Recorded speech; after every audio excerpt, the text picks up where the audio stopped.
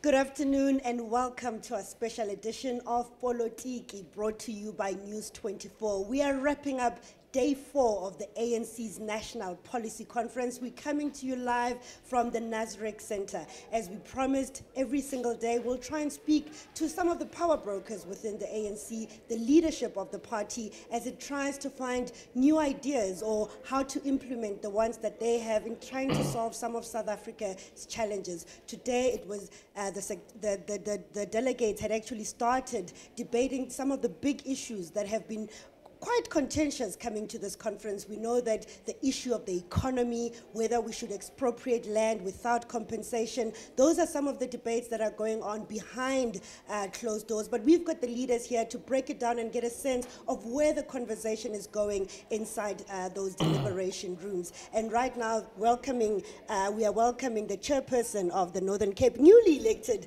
chairperson of the ANC in the Northern Cape, Mr. Zamani Saul. Welcome to Politics. Thank you very much for having me here. You've been sitting in that contentious room, I must say, where you are discussing the economy. Are you finding consensus on issues like white monopoly capital? Should it be racially defined? What are the delegates saying? Check, it's a festival of ideas, robust engagements which are taking place.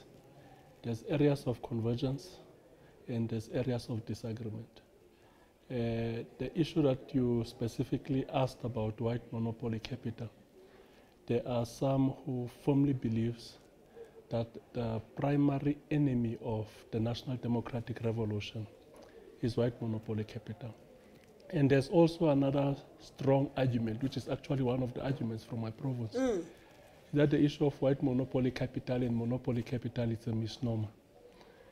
Monopoly capital is the content, and white monopoly capital is but just a form. So monopoly capital can present itself in different forms, both in terms of race and as well as in terms of geography. So our argument is that we should actually focus on the content. That is how we've been trained in the African National Congress, to be able to differentiate between content and form. So our argument as the Northern Cape is that let's focus on the content, which is monopoly capital, which the strategy and tactics of 2012 is highlighting as the enemy of the National Democratic Revolution and our program for change. Obviously, you are with Gauteng on this one, that it shouldn't be racially defined because, you know, in years to come, we might have black monopoly capital. But those that are on opposite ends are arguing that in this current context of South Africa, the economy is controlled by white people. Can you not just accept that and move the debate along? Why is it so serious a debate for you to win? In the strategy and tactics of the ANC, it's racially classified. The strategy and tactics is actually saying the enemy of the National Democratic Revolution program, it's monopoly capital. And how this monopoly capital presents itself, it's white concentration. So we say as the ANC in the Northern Cape, that definition and characterization of monopoly capital is adequate, because our primary focus should be the content, which is monopoly capital, in whatever form it presents itself. It can be black, it can be yellow, it can be green. But monopoly capital, it's actually stifling growth, and monopoly capital actually inhibits our program for economic transformation. Why should South Africans care that the ANC is having this debate? Because I think for a black entrepreneur sitting somewhere, what they're interested in is how are you going to break down the barriers that make it difficult for them to enter mainstream economy and actually compete? So, no, check, this is a very important debate that should actually take place, because if you've got an economy that is highly concentrated, you'll sit with problems of low levels of growth, and you sit with problems where our redistribution program will actually be stifled. So dealing with monopoly capital, it actually leads to concentration of wealth in the hands of a very few. It's one of our critical programs that we'll have to embark on. And that is basically part and parcel of what we call as the second phase of the revolution, of focusing and ensuring that there is economic transformation that benefits the previously disadvantaged in the country. Does it suggest perhaps that the focus will move away from, example, triple BE and giving shares to black people in already big conglomerates? I'm trying to get a sense of, once this is defined, are there going to be any changes in terms of how you bring in black people into the mainstream economy? Check some of the proposals which are coming up. It's radicalization of the BEE. And there will be multiple approaches on how to ensure that we bring the previously disadvantaged in the mainstream of the economy. And tackling monopoly capital is one of those measures, but also introducing triple BE and radicalizing it it's also one of the approaches that I think generally we agree on. I mean, how would be the different form of triple BE? What else would need to be done? For an example, the stake of blacks in businesses in South Africa, and not only in terms of shareholding, but them getting actively involved in the management of those businesses. That is one of the issues that we are currently looking at. That we should not look at BE in a very superficial way about what is the shareholding of blacks within certain companies, but what is their role as well in the production chain, in the production chain in those companies. And the other contentious issue has been around land. The Northern Cape, in your proposals to this policy conference, you did not support the expropriation of land without compensation. Why is that? Jack, the issue of expropriation without compensation is one of the contentious matters that we'll have to deal with. If you read Section 25 of the Constitution, many people actually misinterpret it. They say Section 25 of the Constitution is a right to property. Section 25 of the Constitution does not enshrine a right to property. It's actually an expropriation clause, which actually tells how government should go about expropriating land. It should not be in an arbitrary way. It should be just and equitable. So Section 25 of the Constitution is already an instrument in the hands of the African National Congress. But because of lack of capacity, that's the reason why one of the arguments that we are pushing is that we need to develop it, we need to construct a developmental state, a capable developmental state. A capable developmental state will actually exploit the expropriation clause, which is Section 25 of the Constitution, and ensure that we embark on a much more accelerated program of land redistribution in the country. We don't agree with the issue of the referendum. There is no need for that because the Constitution says expropriate. That's what Section 25 of the Constitution says. But you can only expropriate under these conditions. And basically, are you in agreement that government has not exercised that right and that space that is given to it?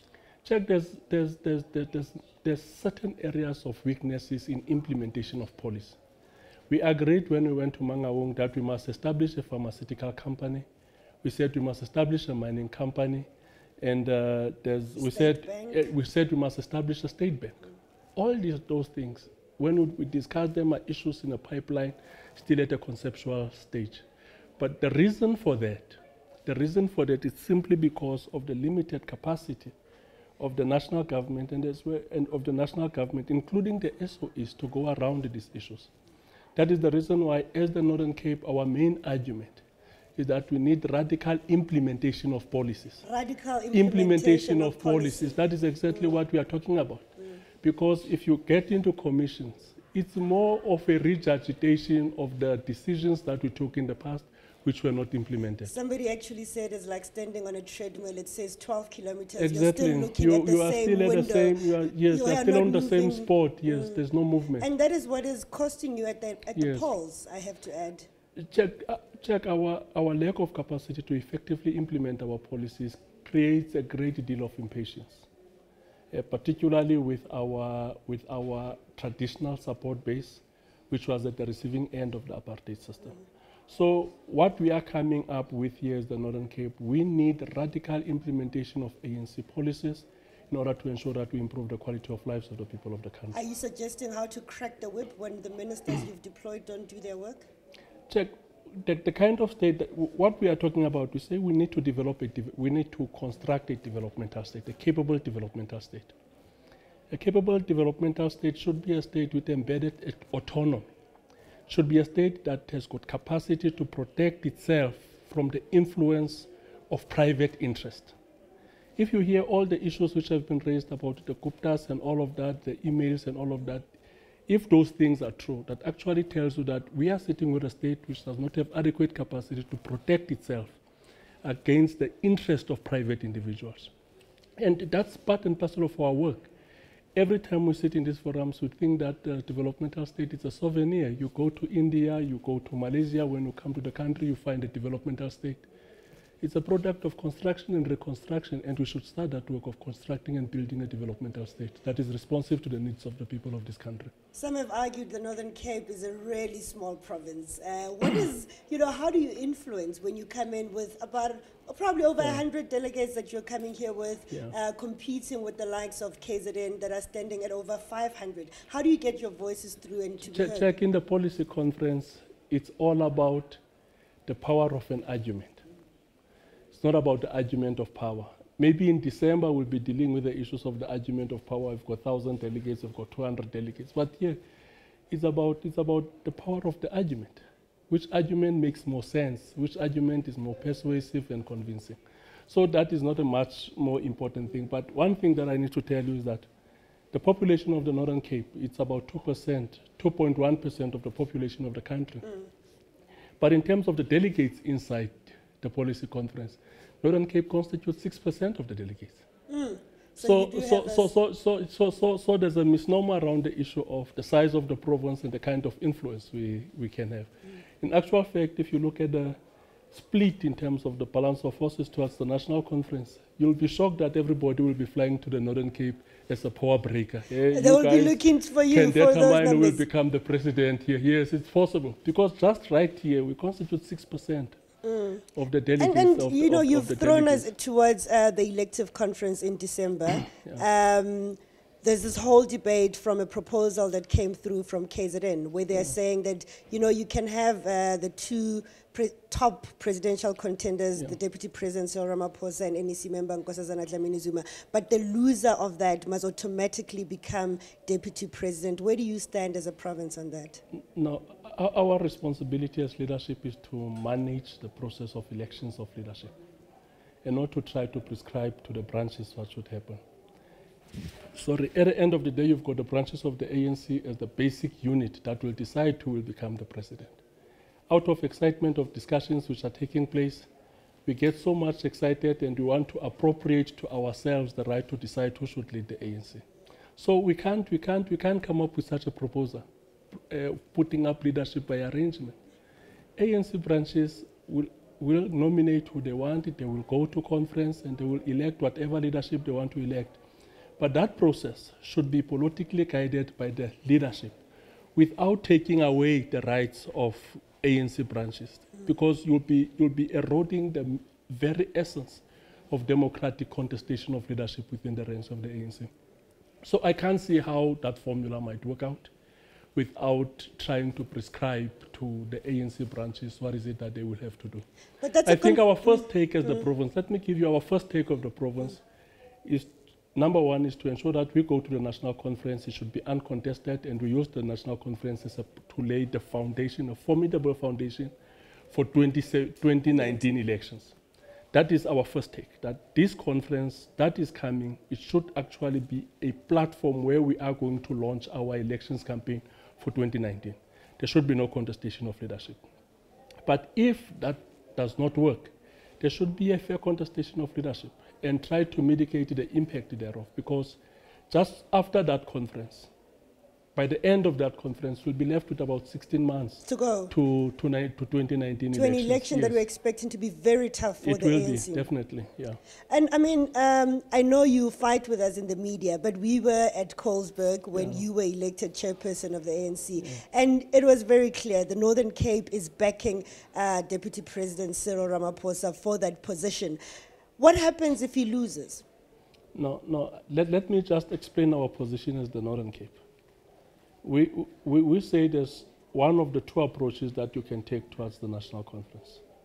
The first approach is to be principled. The second approach is to be opportunistic. And then we agreed to take the principled approach. Which is? And the principled approach is informed by what has been happening in this organization for the past 50 years. The traditions What of a has been deputy. happening in the ANC for the past 50 years, all ANC presidents, without exceptions, were first deputy presidents. That's what informs our position. And we are of the view that if the question arises on who should become the president of the ANC, the first person to be placed on the test of through the eye of the needle should be Comrade Cyril Ramaphosa. There should be extraordinary things that mitigate against his presidency, that he should not become the president. So that is our view. It's a very principled position. Nobody can accuse us of opportunism of any form. It's a very principled position. We firmly believe, disregarding what other people are saying, that there is an established democratic practice within the ANC, that the first person to consider when the position of the president becomes vacant is the deputy president. You've equally said that he does pass through the test of the through the We eye of the we still needle. have to put him through that test. We still have to put him through that test. It's a very difficult test. It's a very difficult test. I don't know whether you had an opportunity to read our document, 2001, Through the Eye of the Needle, which speaks about the quality of leaders that the ANC needs and the attributes which ANC leaders must have. It's a very difficult test. That's the reason why it's called Through the Eye of a Needle, because not everybody will be able to go through there. So as the Northern Cape, we'll first put Cyril for the position of the president on the test of Through the Eye of a Needle. And yeah, we'll see how you think It's only he when succeeds. he does not pass But that we'll consider somebody else. unfortunately, we've run out of time. That was the newly elected chairperson of the Northern Cape. But perhaps before I let you go, have you resolved your internal battles in the Northern Cape? There was an issue of a premier who went ahead and reshuffled and then came back. You came back and said she must reverse it. Is that issue resolved currently? Yeah, the reshuffling is reversed. It's reversed. It's reversed, yes. Thank you very much. And we're a better province now. You're a better province? Yeah. Have you found each other now? Yeah, definitely. Okay, thank you very, very much. That was the chairperson of the Northern Cape, the ANC in the Northern Cape, Mr. Zamani Saul, joining us here on Politiki. A little bit earlier on, we had President Jacob Zuma do his walkabout, speaking and seeing what is happening around the stalls, and this is what he had to say.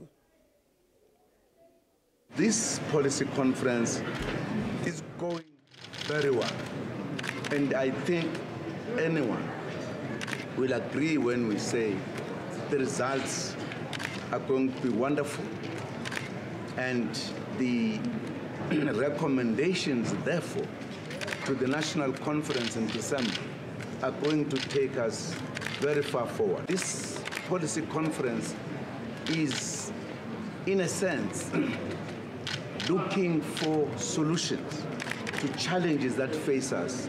And we are crafting them as we discuss and taking decisions that were not there before. For an example, what is that we can do to ensure that all our resolutions and policies and programs are implemented? There is a very strong focus on that one because we realize that on the implementation side, there are some hitches, and we are trying to solve those matters. So it is going absolutely very well.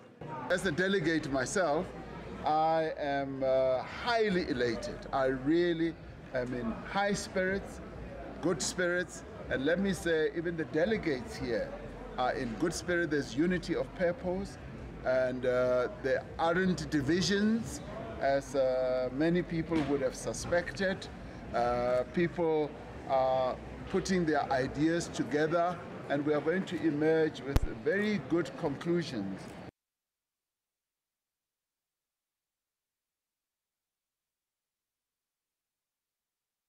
We got out of him when we were talking to him.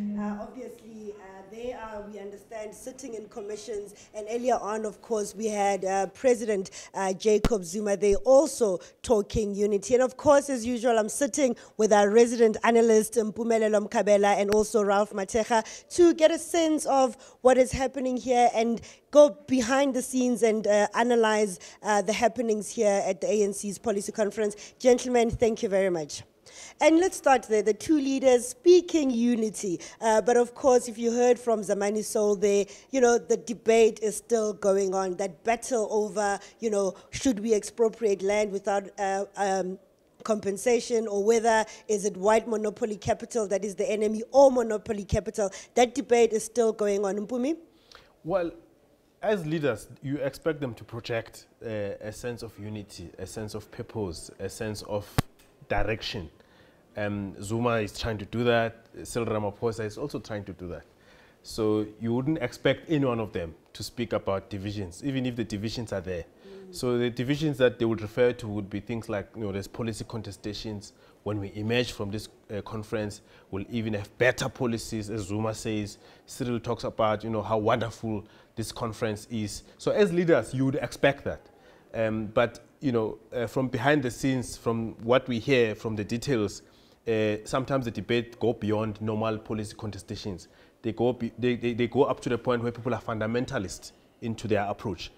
People come in here and say, this is our position, and we can't change simply because we come from this region or we come from that. And our brief is that we stick to this point, which makes what Zamani Saul is saying difficult to achieve if you're going to try and influence people at the strength of an argument when their positions are fixed based on where they come from. Along factional lines and as well, regions, because we know that this is a proxy battle for the succession debate. Of course, we know, for example, that President Jacob Zuma has called for expropriation of land without compensation.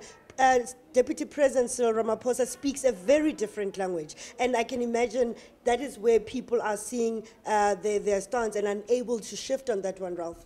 Well, listening to President Jacob Zuma and Deputy President Cyril Ramaphosa, clearly they want to maintain the facade that says that the conference dealt with, or at least is dealing with the substantive issues, which are policy positions. But I think what makes things quite difficult for members of ANC who are here is that policy positions are already matched to individuals. So if you, I would imagine, if you want to agree with someone or you want to agree with part of their argument, you are convinced with part of the argument, probably already thinking about what would that mean for the faction that I stand for. Does it mean I'm yielding to that group, I'm abandoning my position? But I mean, when you're listening to people like Zamani, you do get sense that there are those within the ANC who want to deal with substantive matters. There are people who are saying that, fine, suppose we are matched to this position, this is our submission, convince us. I mean, when they're also talking about the candidate that they are reported to support for that matter, there is substantive argument they are putting forward. At least one would expect that spirit to be reigning. But when you talk to people here on the floor, you don't get that. You get commitments to particular slogans instead of substantive ideas. We'll continue with that conversation. And of course, coming into this policy conference, there were warnings around how this will not be about the succession debate. This will be purely around policy proposals and looking at what are the challenges that are facing the ANC in government, what needs to happen and what needs to be implemented. But talking to the leaders, they have not been able to leave the succession battle. It has been part of the conversations that they're having. And earlier on, we spoke to the ANC's Youth League's Provincial Secretary, Thanduxolo Sabelo, who is differing with his province on the issue of if the two contenders or the two presidential contenders should contest and the loser should then become the deputy president. Let's take a listen. Let's look ahead to December in terms of the succession battle. Your province has suggested that you should have the two presidential candidates and the loser must get the position of deputy president. Is that something the Youth League backs? The ANC Youth League has a very clear position in terms of leadership for December. One, the ANC Youth League believes that the ANC needs to be united at all costs. We need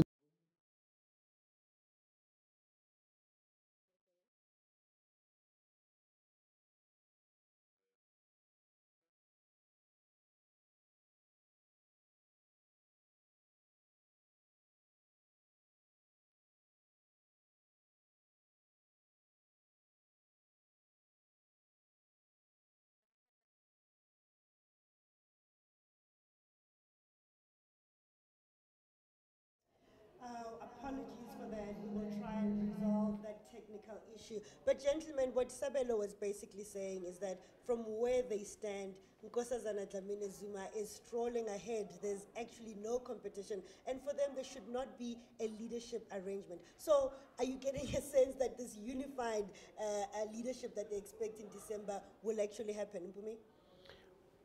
Well, the issue, I think, is whether the outcome would be accepted by the losing faction.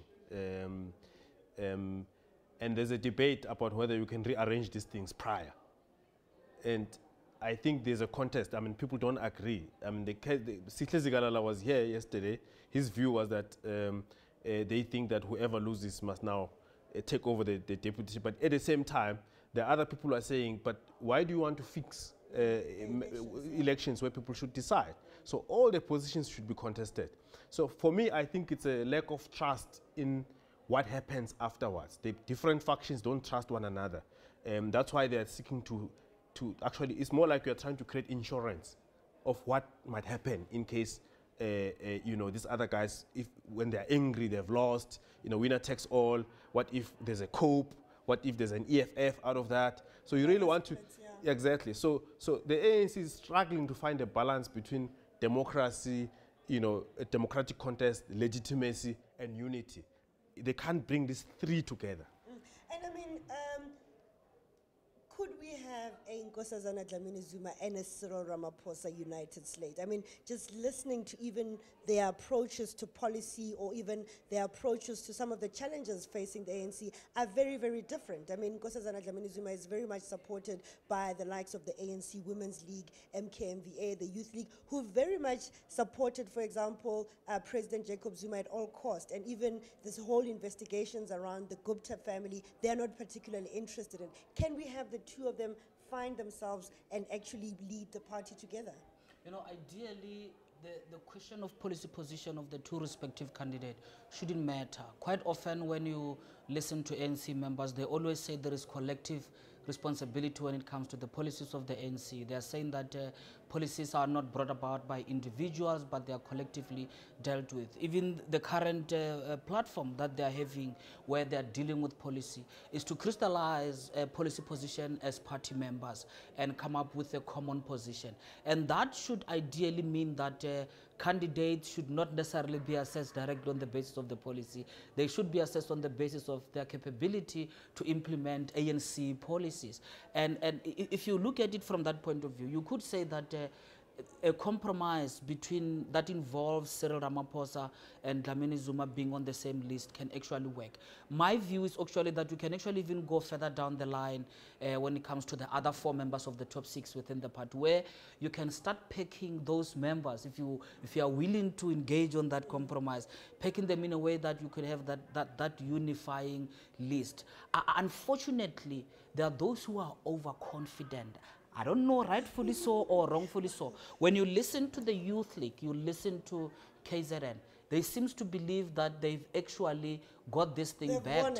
And that is why they now want to say to Mr. Ramaphosa that, look, here is a condition for you. We're going to win, but because we have got legitimacy problem, this slate, we want you to stay so that you can legitimize us as the deputy. They're fearing that split that we're talking about. No one will like that. It would be a repeat for Cyril Ramaphosa, because that's how he got into the 2012 elections, where at the time President Jacob Zuma was under a lot of pressure.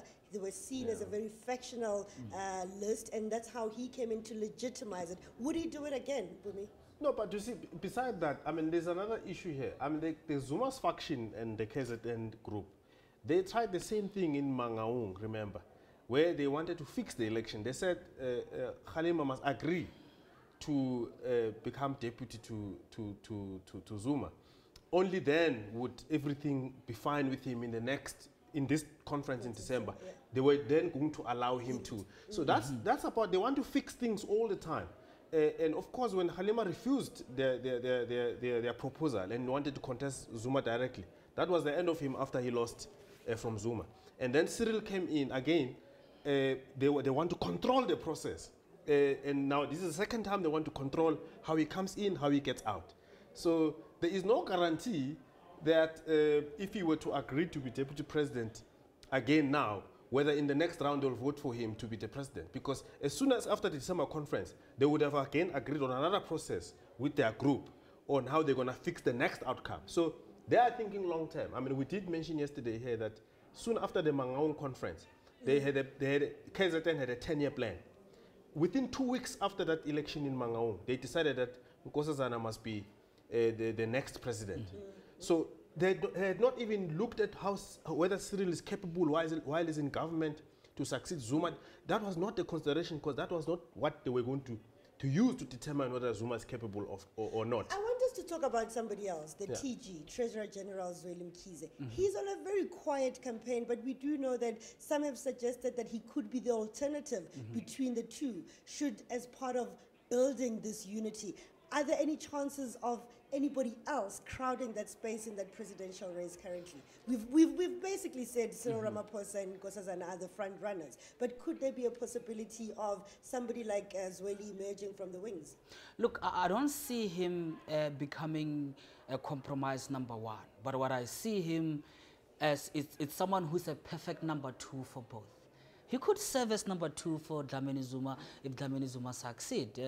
I don't think there is, and actually I think that camp would want him. Dima Buza will agree with that. It's a question of legitimacy. The reality is that you can go as the slate, the manner in which they've perfectly articulated the people that they want on their slate. What is it that you are winning? Are you going to win a party that has got, are you going to win as a group that has got no legitimacy? So that is why the likes of Zweli Mkhize are very important for even Dlamini Zuma for the purpose of legitimacy. And he could also fit very well as number two for Cyril. But for him to stand as a compromise for number one.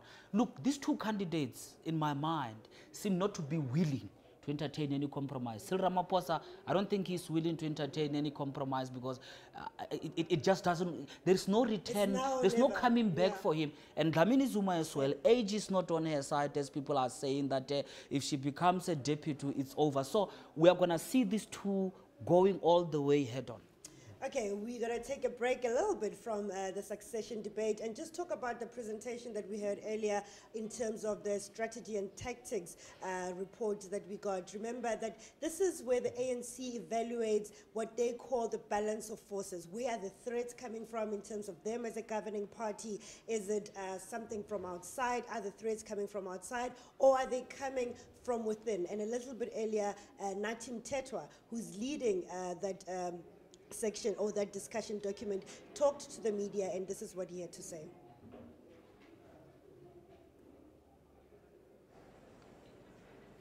And yes, we have not spoken about coalition. You see, the fact of the matter is that the African National Congress has to get its house in order for its own good and for the good of the people of South Africa. We don't believe that we should be preoccupying ourselves with coalitions. First, it's a very self-defeatist position or stance to take, you know. But secondly, we have conviction that we know what answers are, and those answers are in our hands, and we should actually do that which we say are our weaknesses, correct them, reclaim the lost ground, reconnect with our people, so that even those who have lost hope, because remember that part of the problem of the ANC losing some of the major cities in the country was precisely because of not being able to attend to some of the things which we know which have been raised, or attending them not fully.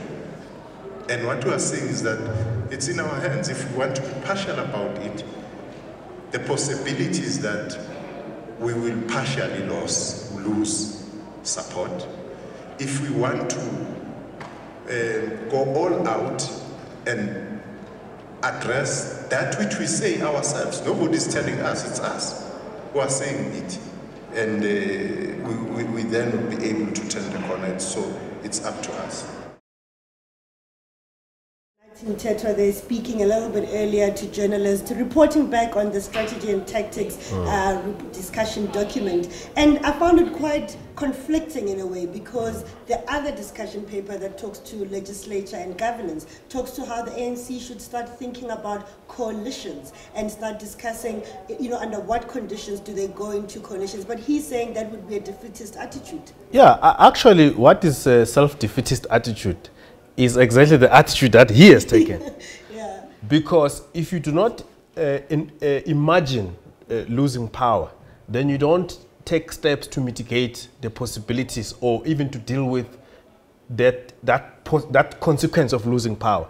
So we have seen in the metros, for example, that the ANC was not prepared for a possibility that they may have to negotiate with the EFF, for example, negotiations which ultimately failed because they had not thought about it. Yeah. And secondly, we see where the ANC is in opposition now. Nelson Mandela Bay, Tshwane, Johannesburg, and other places. You can see the ANC has no opposition strategy. In the Western Cape, in both the provincial legislature and in the city of Cape Town, the ANC is in disarray because it doesn't craft an opposition. It doesn't say, okay, should we be in opposition? This is how we're going to tackle issues for us to come back to power. So for as long as you don't think about that, for me, that's self-defeatist. And actually, I mean, going through the papers, I actually did not see anywhere where the ANC talks about itself as an opposition party and what that needs to entail and what they need to do. Ralph, I'm not sure if you've seen anywhere where the ANC has any strategy on how to be an opposition party. No, actually, I have not. And some senior members of ANC are reported to have actually raised the issue of coalitions far back within the party.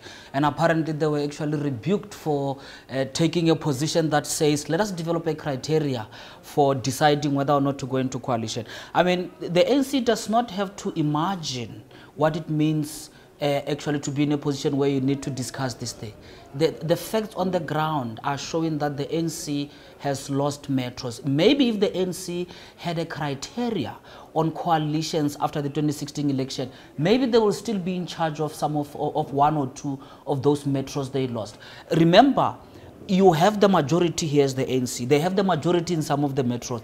Because of lack of a clearly articulated position when it comes to coalitions, they just give it away to other parties. And you look at many municipalities. Coalitions are there to stay within municipalities, and also maybe coming in 2019, we don't know, but there is a high possibility. So the party that is in that position needs to think about a criteria as to how to actually confront and deal with that situation where you need another political party to actually form government. They haven't thought about it. It is the highest form of denial because the situation on the ground says that they need to have a clear position on this. And you look at Gauteng, they just managed 53%. There is a real danger that they could find themselves below the 50s. But why is it so difficult for them? So people have said this should be an adapt or die. And adapting means that you look at the reality that you're in and you try and say, how do we adapt should this actually happen? But why is it so difficult for them to cross and see the reality as it stands, Mpumi? It's denialism. They're just in pure denial of the reality on the ground. Not only are they not facing the facts, as Ralph says, but they're also failing to even think about the worst that might happen to them.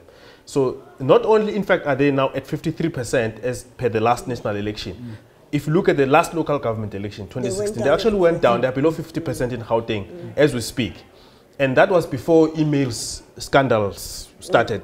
Those elections last year were mainly driven by the Nkandla issue, the Togot Diza matter, cabinet reshuffles, slow economic growth, unemployment, and general dissatisfaction about the ANC. It was not necessarily specifically about the performance of the metros, although that was a factor, but that was not the issue. The elections were driven mainly by national issues. Even the campaigning by all political parties, including the ANC, it was about national issues. It was almost as if it was not a municipal electoral contest. So having gone through that and having seen the worst since then of the ANC, its performance in government, 2-3 downgrades down the line, technical recession down the line, Gupta emails down the line, President Zuma engulfed in many other scandals since the last local. You can imagine what will happen. What's the average right now if South Africans were to vote tomorrow or today? And they're still still positioning themselves, saying that, you know, the challenges we are facing are very similar to the attacks, for example, on Russia, the attacks on what is happening in Brazil. And I found that there was with that strategy and tactics, which is a very crucial document for the ANC, because that's where it defines who their enemies are, what their threats are. They're not talking to their own failures to implement some of their policies. Mahlatse, I think that they're overreaching when they're saying the challenges they're having are similar to what Russia is having and what Vladimir Putin is having. I mean, look, there is state capacity in Russia. If you go to Russia, you know the guy who is in charge. You can disagree with him, but you know where decisions come from. When you come to this country in South Africa, you don't know whether it's Union Building, is Saxon World or where. There is no longer the center in South Africa. The state capacity is at its worst. The government bureaucracy is not well aligned. There is no delivery. You can't compare yourself with China and Russia and to start to saying the problems that you are having are the same. China and Russia, they are having much more complex ideological problems. You are having the basics of running water. It's not an ideological thing. Yeah. It's all about just taking care of those basics. So they tend to want to over, complicate the problems that they have. That is one of the reasons why I don't like the word, the balance of forces. It has become a swear word to me, because every time you hear the ANC doing strategies, tactics, balance of forces, the next is just to avoid the basic issues. The diagnosis is supposed to be simple. It's the basics. They are not having an ideological warfare. No one is challenging the ANC's progressive policies of lifting people through using social welfare. People generally are agreeing on those things. The problem, they can't get the basics of that done. I actually found it a bit refreshing listening from Zamani Saul saying, you know, their proposal is about the radical implementation of ANC policies. And I get a sense that it has been missing from a lot of the leaders. I found him to be more sensible and pragmatic, quite frankly, because he admits that the problem is that even in previous resolutions taken in Mangaung, they were not able to implement because of lack of capacity. He just didn't go into detail about what causes the lack of capacity. But we can determine sitting here that the ANC lacks capacity to conceptualize policies at the party level after a resolution is taken. Because it's one thing to resolve that there must be a pharmaceutical company owned by the state. There must be a state bank. Someone in the ANC must sit and do research globally and see how these things have been tackled by other countries and formulate ideas, be very innovative, formulate a research paper. The minister, any ANC minister who's a leader, either NEC member or whatever, will then take a mandate from the ANC, armed with this concept from his party, and then he will develop into a government program, obviously following government regulations, could develop into a white paper, green paper, legislation, taken to cabinet. Bureaucrats will put all of the other stuff that is required in terms of government policy, in terms of the constitution, and implement. So for as long as you don't have that leadership, that intellectual leadership from the party level, you can't expect the bureaucracy to start reading your policy conference resolutions and translate it to government policy. It's not going to happen. The minister must have the intellectual capacity to take the resolution, conceptualize the issues, brief whoever is the researchers in the government department, and take it to cabinet, and then it goes to parliament, goes to treasury, appropriation, there's implementation. If that thing needs a bureaucratic instrument, you set it up and you implement. But throughout the entire value chain that I've just described, there's lack of capacity throughout. Even worse, the tone of leadership that's set at the top is very weak, because the bureaucrats are looking at these ministers and thinking, hey, this one was at the Gupta Oberoi Hotel the other day. This one has taken so much money. So the tone is at the capacity of ethical level, at the level of ethics, at the level of technical competency, at the level of intellectual competency. And other people have even argued that every time there's a cabinet reshuffle, those that work in those departments literally feel that there has been regime change, because the one minister would have been going in a certain direction, and even though it's an ANC minister that is coming in, they want to overhaul everything that has been done and put in their own thing, and by that time 5 years is over. Exactly. I mean, that is what creates lack of coherence. That is what creates lack of consistency within the bureaucracy. And I have to say, South Africa's bureaucrats, and I'm speaking as someone who used to be a bureaucrat in government, South Africa's bureaucrats have also noticed the absence of political leadership by ANC ministers. I mean, when a minister's concern is to make sure that private interests that are associated with him or her get a particular mine, that minister, they will not attend to issues actually relating to the core of their department. If you look at this Gupta email, there is an indication that actually you are seeing much more buoyant bureaucrats becoming actually more and more corrupt. Treasury has had this indication where they are looking at the number of senior managers just doing business with government. It's because they see opportunities. The landlord is not there. The minister who is supposed to politically oversee the department and provide core leadership, get researchers as well. They are not there. But even worse, Mahlatse, is the position of parliamentarians. I have observed parliament across the world. Most of our members of parliament don't even have research staff. The research is usually a conglomeration for a particular caucus. But as a minister, let's say you're running the minerals and resources department, you need a good contingency. The advisors and they're there to be helping out. I mean, we are paying for advisors in this country. As an MP, you should have that capacity so that you can fully interrogate the ministers. But you don't find that MPs go there, ask sweetheart questions. Once in a while, when the MPs are angry with the political leadership of the ANC, they then ask the right question. That's not how you function. Bumi, you want to add to that? Yeah, well, that's why I think one of the things that is lacking in this country is the qualification framework for someone to be a public representative. So what kind of qualifications do you need to be an MP or a cabinet minister or a president or deputy president? That conversation, we've never had that conversation in this country. It's always like, okay, well, this comrade, you know, is stranded. Let's put him on the list and you become an MP. That's why we're having these capacity problems. Good policies don't get implemented. The right tone is not set at the ministerial level. The bureaucracy has got no leadership. And people keep on making noises. And the people that are qualified and are in those departments get frustrated and they leave for the private sector. Exactly. I mean, you want to save your career and reputation. It appears that you need to move away from the public service. Quite the contrary with what people are having in France. I've heard reports and writing that actually to be a public servant in France is very, very high. There is so much respect for that. Actually, it might even be easier going and being a banker than being a public servant. They've got a rigorous mechanism through which they are putting those people through. Hence, people know what they're doing. Even in China, by the way, China, notwithstanding its problems of not being a democracy, and that's a really big problem. But one thing they've done is that in terms of the mandarins, the bureaucrats in government, they choose from the best. And even in politics, by the way, the political leadership, you have to go through the ranks, not just by the number of years you have spent or the number of different positions you have occupied for you to be the premier of China. They take you through all kinds of technical training, intellectual training. By the time you become the premier of China, you are actually the most astute person, both in terms of the Communist Party the Communist Party policies, as well as managing issues as far as globalization issues.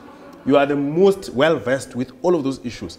In South Africa, we don't have that. The ANC used to have this cadre development program, political education thing.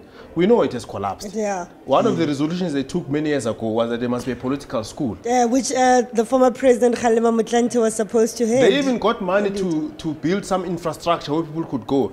But I don't know what happened to that money. Yeah, I think the last time I remember the Secretary General Gwede Mantashe saying he was in China for about a week or two to basically come back and actually start implementing that political school. But we haven't heard, what form it's supposed to take. And as far as I remember, the Deputy President Kgalema Motlanthe, it just never happened. That's his version from him. But I wanted to also talk about something else that Natim Teta talked about. He touched on BRICS and the BRICS Bank, and basically saying that they want to continue to push for that BRICS Bank to be coming to South Africa. How is it going to help us as a country?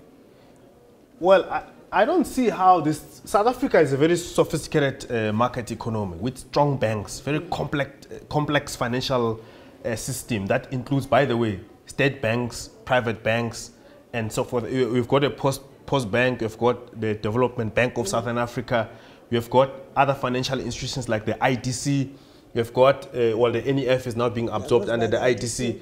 You've got, someone spoke about the regional banks like your Itala Bank and all of that. And our financial system is ranked in the World Economic Forum Index as among the top. So South Africa could, if it runs its economy properly, it can access credit anywhere in the world. It can can go global and actually, South Africa doesn't really need this BRICS bank. But I think part of the global alliances that it is trying to form, it's like, okay, guys, to prevent us going to the IMF in future, to prevent us going to the World Bank in future, these global banks are run from Washington, and America and its allies have got a bigger voting share there. So let's set up our own institution as part of the reforming of multilateral institutions. I think Nati didn't articulate it properly, but I think it's about that. He could have actually explained why the ANC is actually agreeing to this BRICS bank thing. But we should also be careful because China, joined by members of the European Union like Russia, China has formed its own infrastructure bank. And it doesn't include the BRICS countries. And they are going ahead and investing massively on the continent already. Yes, and Germany said, oh no, China is infrastructure, we want to be part of it. So Germany is part of it. Because China doesn't think in small blocks like BRICS. China sees itself as a global player. So it's not part, it can't be part of this factional, thing there and there. So it plays big. So we have to be careful not to play small while the partners of BRICS are actually playing big. I think there is also an overstatement as to what South Africa think they can achieve from BRICS. You travel across the continent, China is becoming the biggest lender actually on the continent. And the problem with African countries, including also South Africa, is that there tend to be not willingness to actually engage with China on the terms of this lending, on the terms of this infrastructure expenditure and investment that we have seen China have. Actually, there is always a great deal of secrecy around this, because when African leaders are dealing with China and all, they don't take China through the bureaucracy of our own. It's more like China goes to see the president and the one person contact and that's the signature comes, yeah. But what worries me more about the whole thing of the BRICS bank is that it's not meant to be practical. When it comes to practical approach, South Africa does not necessarily have a problem in accessing funds. Actually, even a lot of debt that is being held by your ESCOM and so forth, you ask economists, they will tell you that it is actually locally based debt. You can still get money from within. We are very solid when it comes to our ability to generate capital, and if you maintain a stable economic infrastructure, avoid things such as downgrading, you get even better and better. So the whole thing of BRICS, it's meant for ideological purposes. It is actually meant to say that there is a shift when it comes to this global relation, the influence of lending institutions on local economies.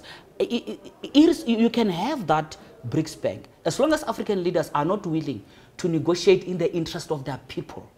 Because remember, they negotiate, but it's not in the interest of their people. Perhaps it's in the interest of, getting returns for themselves personally. You don't see that patriotism they talk about when they're accessing this investment from China. That, for me, is a concern. And of course, I want us to throw ahead, because tomorrow we're going to be talking about other policy issues that we can expect from this conference. And one that I'm seeing that's going to also be contested is this issue of free education at a tertiary level. We've already heard from the ANC Youth League, especially in KwaZulu-Natal again, saying that, whatever the commission that was investigating, whether it's feasible for government to pay for it, they won't accept anything less than free education at a tertiary level. But that debate also itself within the ANC has been very factional in terms of how strong do they push the current Minister of Higher Education to actually implement it. Can we expect that to be a big issue in this conference?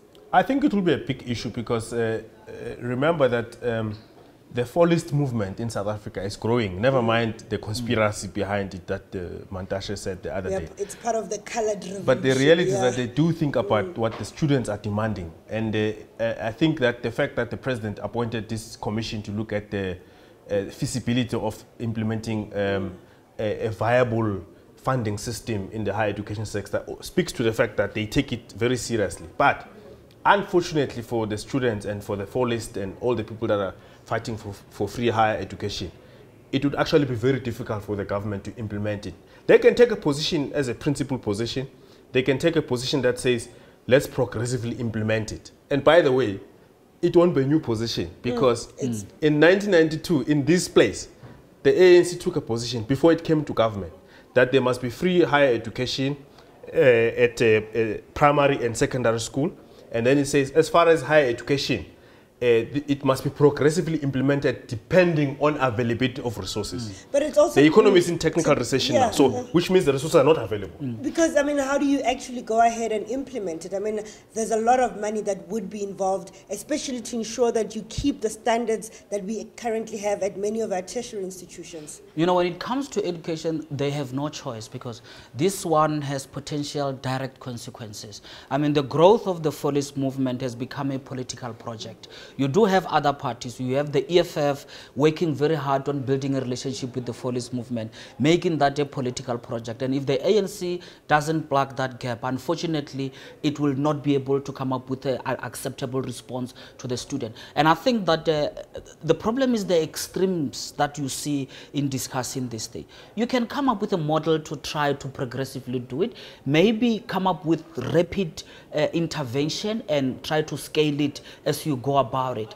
I think that what we have, though, it's still at sloganeering level. I mean, researchers have already made some modeling document as to how you can actually fund this. There is a litany of work out there where people are trying to assist. What the ANC has to do is to take some of those research work and become practical. Instead of approaching this thing through an ultimatum approach, we're either having this or not. That is not going to work.